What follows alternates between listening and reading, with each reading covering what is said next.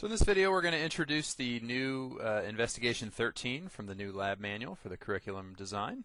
We're studying enzymes. And in particular we're interested in measuring, can we determine the speed at which an enzyme works with its substrate?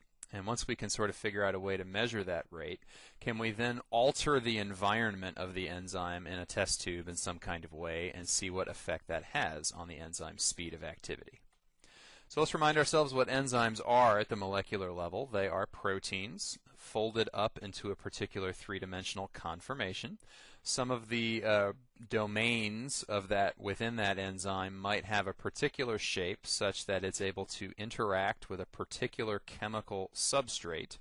And when that substrate and enzyme collide together in that region, a region that we call the active site, then maybe the enzyme can speed up the chemical reaction that that substrate chemical can undergo. There might be other domains of a protein that are important as well. We kind of talked about allosteric sites of an enzyme and any other protein in a previous video. So let's just focus on the active site for this discussion. I just want you to make sure you kind of have a sense that the enzyme and substrate molecules must collide with each other. And they really have to collide with each other with sufficient energy in order for the substrate to undergo the chemical reaction that the enzyme helps speed up.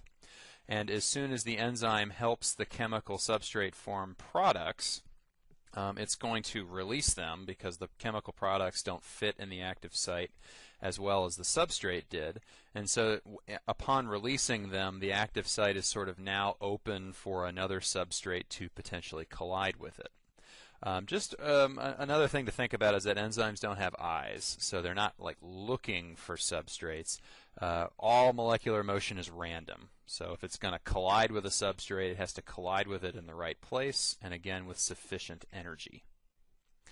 This particular diagram shows a substrate that's being broken up into smaller chemical products. So this might be an enzyme that speeds up some kind of decomposition or perhaps a hydrolysis of a polymer. But there are also enzymes that just do the reverse. They might take in two chemical substrates, and the reaction they help speed up is the reaction of their combination or their synthesis. Okay, so let's do some more background. We just want to make sure we're clear on what a rate is. A rate is just some measurement per unit time. For example, if I were driving in my car, the rate of travel that I'm doing would be my speed, which I could measure, say, in miles per hour. And I just want you to know that if you think of the words miles per hour, that's the same thing as saying miles divided by 1 hour. Would be the speed of my travel. And what's nice is we're going to see that if we can make a graph, so I just made a little graph here of me pretending like I'm driving along a highway on a long trip. I've got time on the x-axis and I've got distance traveled on the y-axis. I tried to make my data points a little bit kind of quirky because sometimes you can get caught in traffic and so you slow down a little bit. Maybe other stretches of the highway are more free, so I'm able to drive a little bit faster. And if I wanted to think about my overall rate of speed, maybe throughout the overall trip, get my pen working here, then the reason why we make such a graph is that the rate would simply be the slope. Remember how slope is going to be the change in y over the change in x, and if my y units are in miles and my x units are in hours, then I have my miles per hour rate. And so I could simply find 2 points along my best fit line. You tend not to want to use your exact data points. You want to find points that actually hit the line somewhere. So maybe it looks like it hits there, and maybe I can sort of estimate that where it might hit there as well. And if I wanted to estimate then my overall rate of travel, I could say that that's my y points, so 200 was one of my y values, and I want to subtract that from my other y value, 100. And I'm going to divide that by the x values. So that was at 3 hours of driving, and that one looks like it's at about 1.5 hours of driving. And if I kind of calculate that out, I have 100 over 1.5, and that comes out to be, what, something like 66.6 or so miles per hour. And so I can use a graph to find the slope somewhere, and then that slope is the actual rate. We're going to do the same thing with our enzyme lab. It's just that for the enzyme lab, the x-axis once again will be time, so we can have a per unit time, this measured in minutes instead of hours.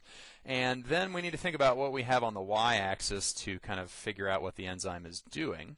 And we could potentially measure the enzyme's rate of activity two different ways. We could either measure how quickly the substrate chemical disappears because the enzyme is helping it turn into product, or we could measure how quickly the product appears. And as it turns out, we're going to be sort of doing a variant of option 2 here, because in this particular lab, we're going to be using the enzyme peroxidase.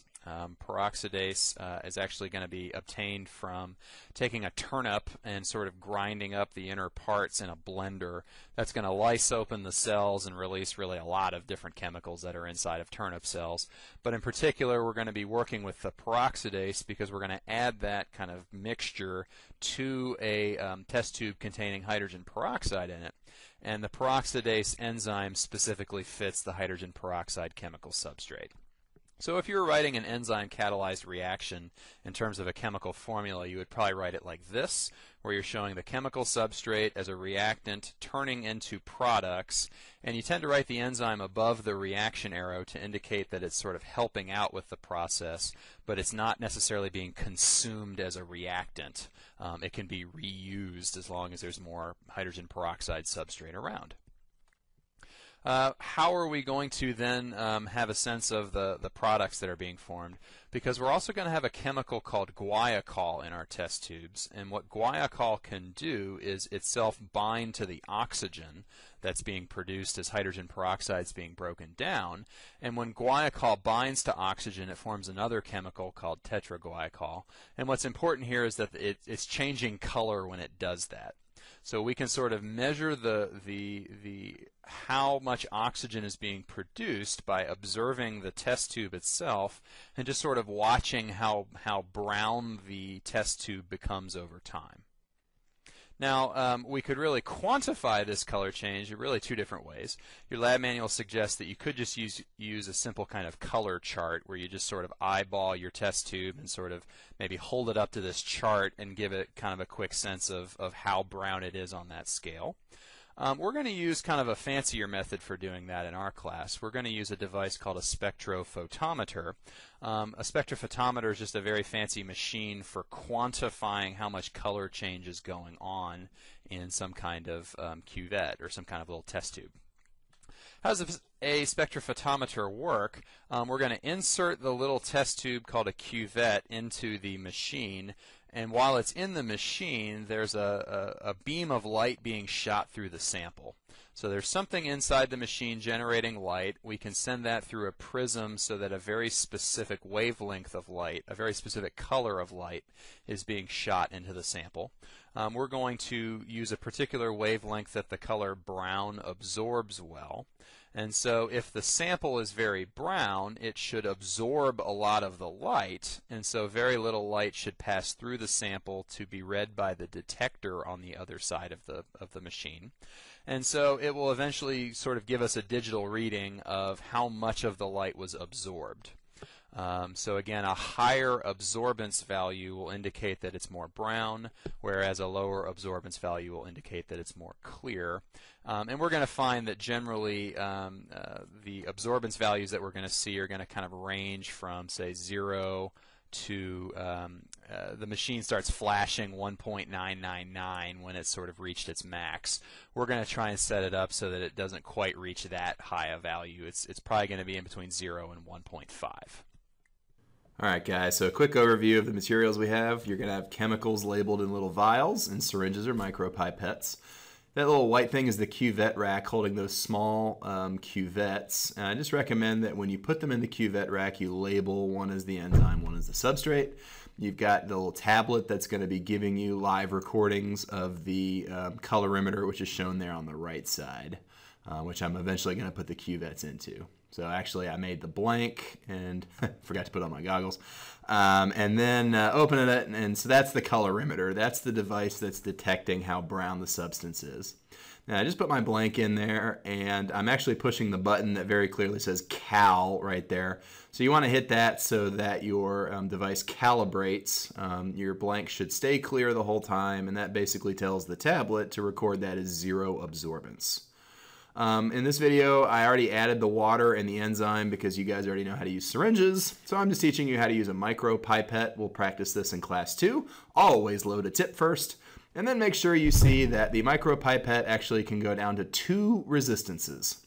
That's important for how you use it because you go down to the first resistance like so in the air, put it down in your liquid, and then let it go back up in order to draw out liquid. And then you push all the way down to the second stop in order to release it. So here I am putting hydrogen peroxide substrate into the substrate tube. I'm going to do the same thing with guaiacol because guaiacol we're also going to load with a micro pipette. So push to the first resistance, let go, draw the liquid out, push all the way down in order to release it. And you actually need to do that twice with the guaiacol pipette because unfortunately I only have enough micros for us to need to do it twice to release the right amount. So assuming that I capped and mixed it to save time, I'm now going to use the funnel right there to load one tube into the other. This is when you want to start your stopwatch right here because the reaction is going to proceed. Maybe quickly cap and shake it a little bit, and then you're ready to put it in the colorimeter. Remove the blank. Put your sample in. You have a lot of people here, so hopefully you can do this fairly efficiently. And you'll notice here on my tablet that the absorbance is already going up rather quickly because it's turning brown inside of there. So this is when you want to record a 0 reading as fast as you can, and then maybe take a reading every minute for about 5 minutes. So that's where mine ended up after about 5 minutes of not actually watching the clock. Here's my terrible data because I had absolutely no watch on, so that's just totally awful. But hey, look, it's brown! So you can see that it actually turns brown. So hopefully you'll enjoy this lab and have fun on lab day, and maybe after you do it, you'll look like me right here. Oh, happy!